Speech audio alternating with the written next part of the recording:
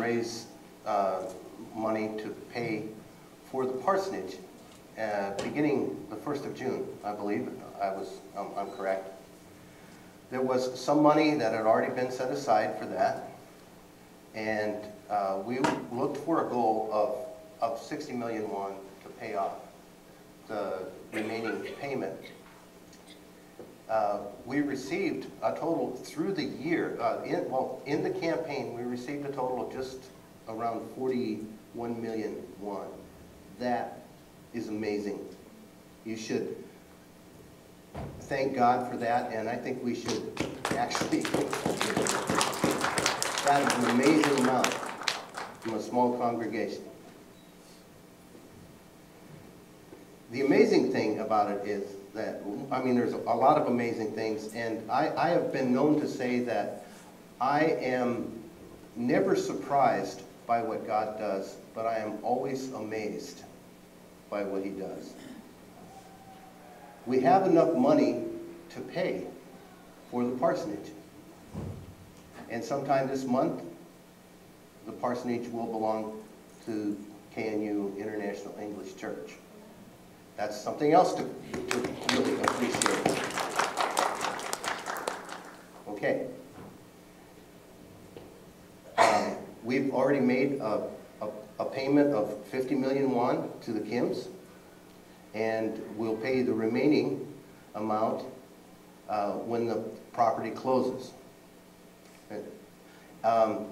They have also been gracious and have actually reduced the amount that they asked for by 5 million won. Another thing. See, God is so great.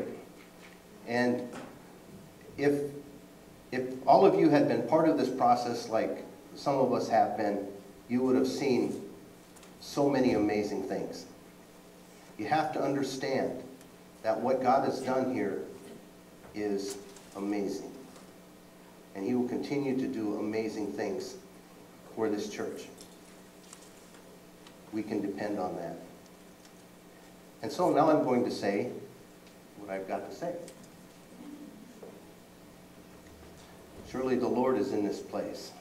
There are some Christian teachings that regard some basic truths that are hidden or assumed.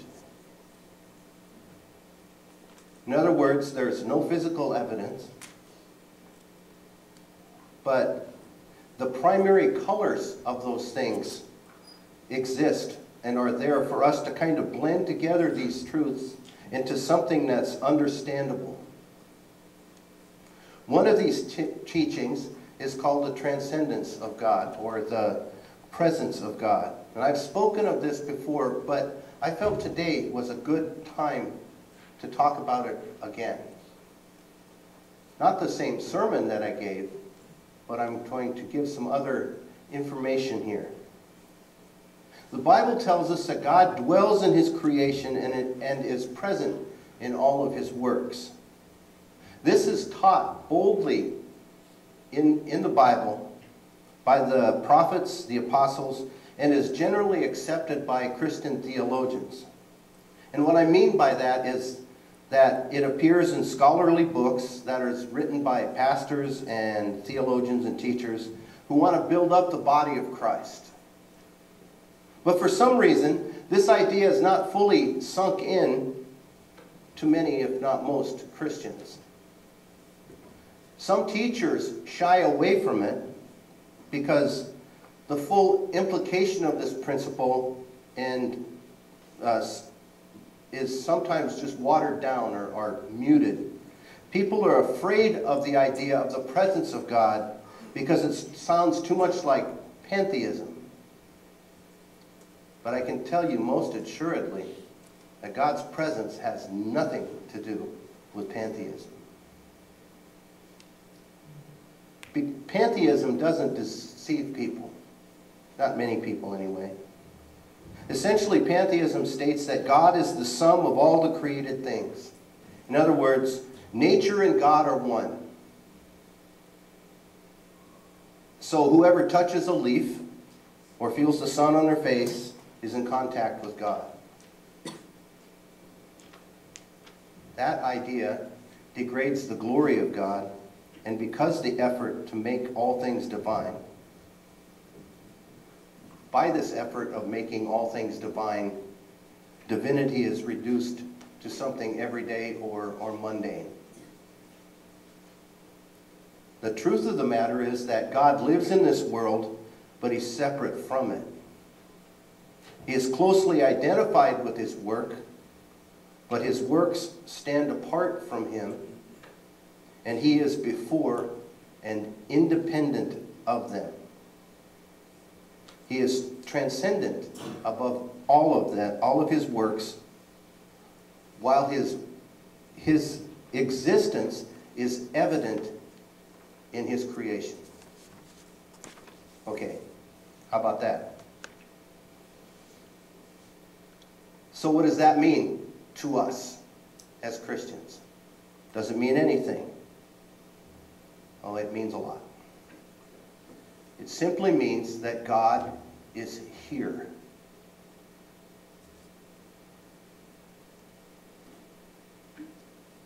Wherever you are, God is there. There's no place where he is not. 7 billion people exist on this planet, and he is near to all of them at the same time.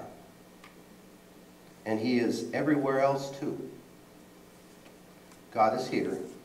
There is no place closer or further away from God than any other point. No one is closer to God than anyone else. The book of Genesis begins with the words, "In the beginning, God." That requires a cause. God is that cause. And there is no cause for God. He is uncaused. We must begin there. That's hard to understand. Do you remember when Adam and Eve sinned? Adam tried to hide from God. Remember? King David apparently tried to hide from God in the scripture we read today. "Where shall I go from your spirit?" he said. The scripture we read today is very clear that there is no place where God is not. King Solomon exclaimed that the house that he built in Jerusalem could not contain God. In fact, he said all the heavens couldn't contain him. The Apostle Paul told the Athenians on Mars Hill that God is not very far from every one of us, and that in him we have our existence and move and breathe. So if God is present everywhere, and there is no place where we can go that he is not, why don't we celebrate that?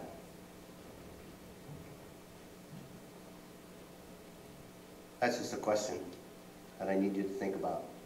In Genesis chapter 28, we find Jacob wandering in the desert, fearing for his life. Remember? Remember what Jacob did? Stole the blessing from his brother, deceived his father with the help of his mother. And he spends the night in this place, and he has this marvelous dream. And this place was eventually called Bethel or Bethel, which means house of God.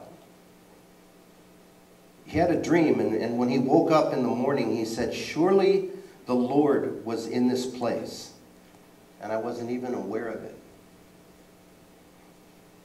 Jacob, along with the rest of the world, never spent one moment out of the presence of God. Yet he was surprised by that presence in Bethel. He didn't know God was there. That wasn't God's problem. That was Jacob's problem. People seem to not know that God is here.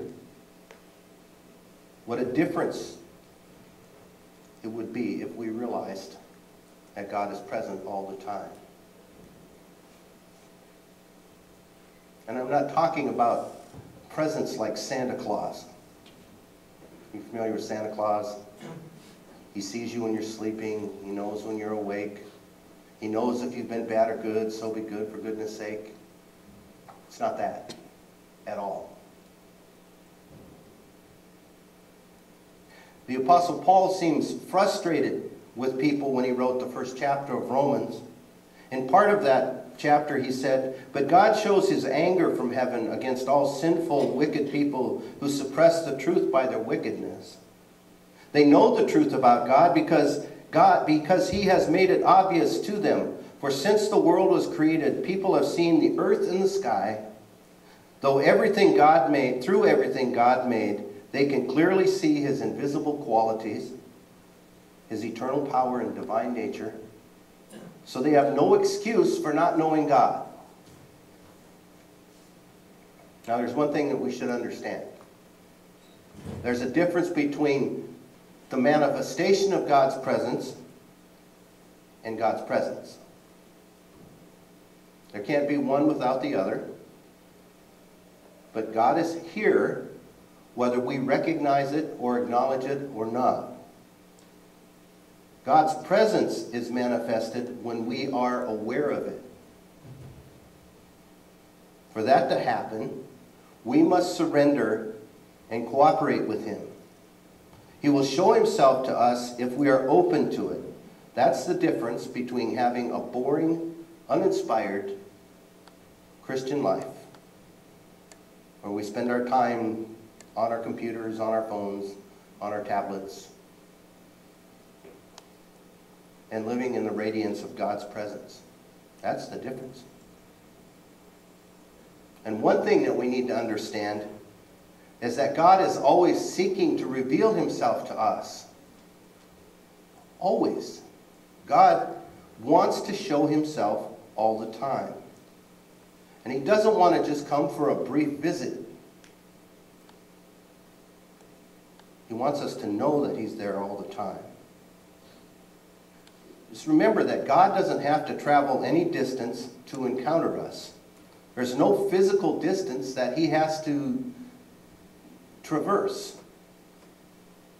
It's not a matter of distance, it's a matter of experience. So when we speak of being close to God, we're using our language that relates to our ordinary human relationships. Debbie and I are far from our families in the United States. That's a matter of distance. But I can say, for instance, that I'm closer to my son now than when he was younger, even though he's over 10,000 kilometers away. One is a matter of distance and one is a matter of relationship. When we sing songs about being near to God, we aren't talking about God coming to a place. We're talking about the nearness of our relationship with him. We are asking for increasing degrees of awareness, I suppose, for a more perfect relationship with God. We don't have to shout across the vastness of space to encounter God. He's closer than our next breath. He's here. Here.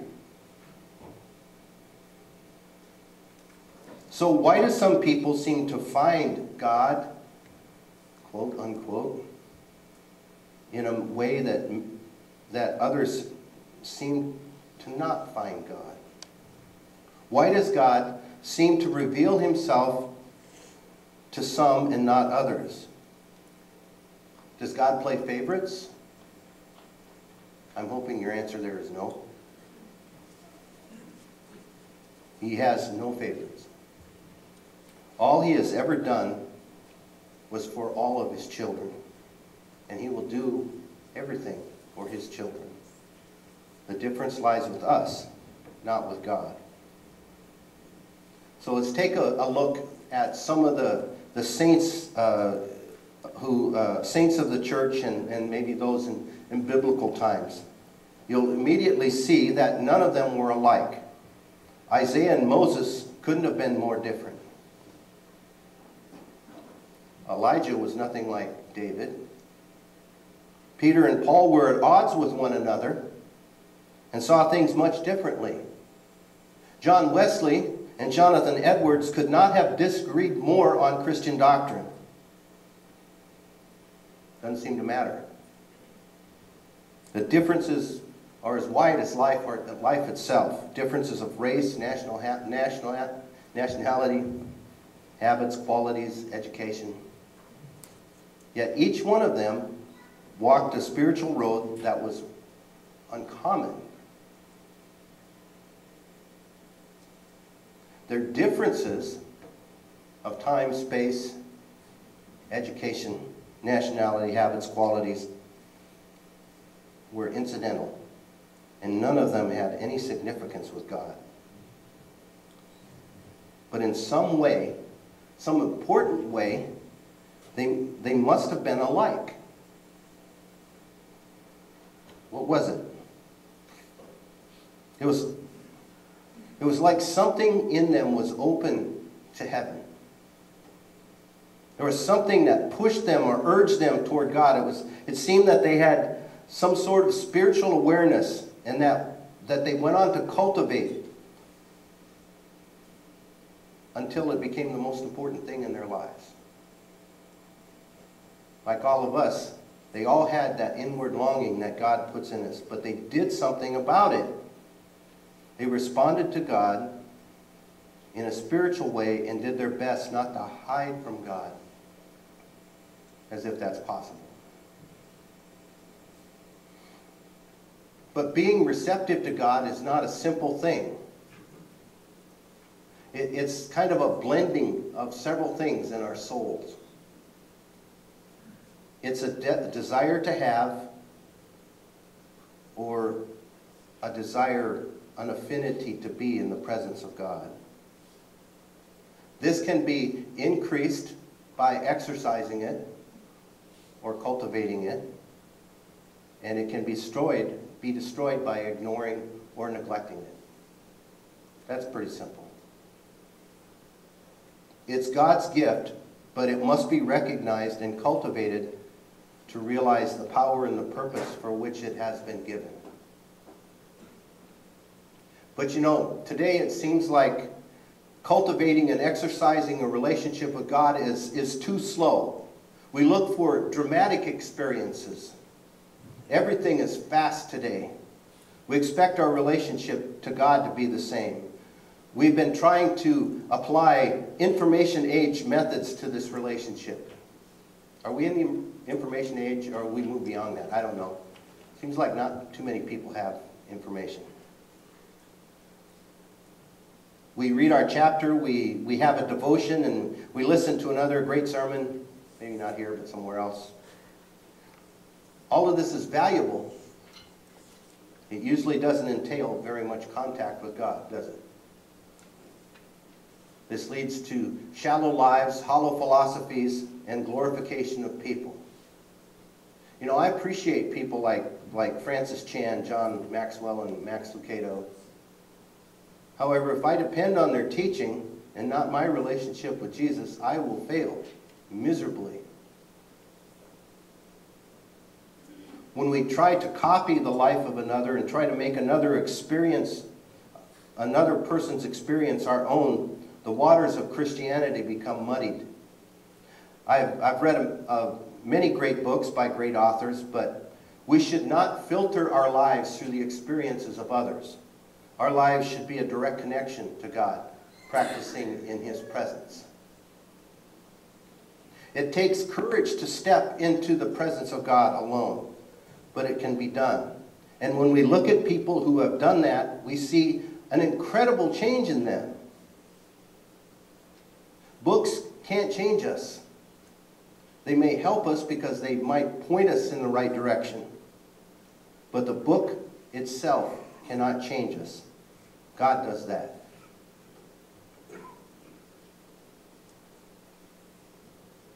I also want to tell you today that you should never feel inferior to another Christian. We all have the same opportunity to be in God's presence. We make that choice ourselves. Sometimes it's easier to try to hide from God. However, we know we can't do that. But we can only grow closer to God in relationship, not distance. If we earnestly turn to God, He will show Himself. I can guarantee that. You will be delighted by what you find there. It's not always easy, but it's definitely worth it. We need to break the mold in which the world has expected us to conform. The presence of God is here. The whole universe is alive with this presence. And He's not a stranger to us. We know almost instinctively about Him. He's the Father of Jesus Christ, who has loved us from the very beginning of the world. And even though man has encased himself in sin, he still seeks that relationship. God still seeks the relationship. He is always trying to get our attention, to communicate with us. He's always trying to reveal Himself. He's pursuing us in a precious way. This world is full of amazing things. I mean, look at it. Really, look at it. It's also full of tragedy and sorrow, and we know that too. But when we realize that God will respond to our pursuit of Him, we have in us the ability to know. I want to say it again. God, the universal presence, is a fact. God is here. The whole universe is alive with His life. And He's no strange God or a foreign God, but the Father of Jesus Christ, who's loved us for thousands of years, even though we're full of sin. And He's always trying to get our attention, to reveal Himself, to communicate. We have within us the ability to know the kingdom of heaven if we just respond. Lisa Beamer's father, Todd, was one of the people on Flight 93 that crashed in Pennsylvania on September 11, 2001. Her father and some others stopped that plane from crashing somewhere in Washington, D.C. He and everybody else on the airplane died, but his daughter wrote a book called Let's Roll, because that was the last words that she heard that her father said before he and a group of men tried to take the plane back from the hijackers. She wrote, "Slowly I began to understand that the plans God had for us don't just include good things, but the whole array of human events. The prospering He talks about in the book of Jeremiah is often the outcome of a bad event. I remember my mom saying that many people look for miracles, things that in their human minds fix a difficult situation. Many miracles, however, are not a change to the normal course of human events. They're found in God's ability to desire to sustain and nurture people even through the worst situations. Somewhere along the way, I stopped demanding that God fix the problem in my life and started being thankful for His presence as I endured them." Unquote. It's not rocket science, and it's not brain surgery. It's not complicated. We make it that way. God is here. He wants you. You need Him. That's a great combination. Let's pray. Father, You are a great God. Thank You for Your presence. Thank You for the ability for us to know that, Father. Thank You for Your scripture that points us in that direction. But thank You, Father, most of all, for what You've done to us in this life, done for us in this life. We thank You for your love, your grace, and the gift of your Son. In Jesus' name, amen.